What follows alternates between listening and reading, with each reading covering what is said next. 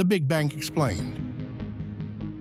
Imagine all the matter and energy in the universe compressed into a space smaller than an atom. Then, about 13.8 billion years ago, it suddenly expanded. This is the Big Bang, the widely accepted theory of how the universe began.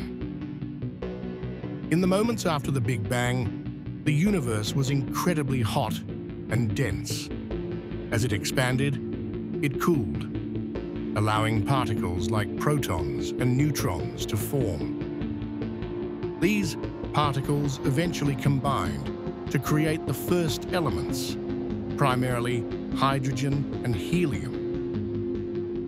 Gravity then played a crucial role, pulling these elements together to form stars and galaxies.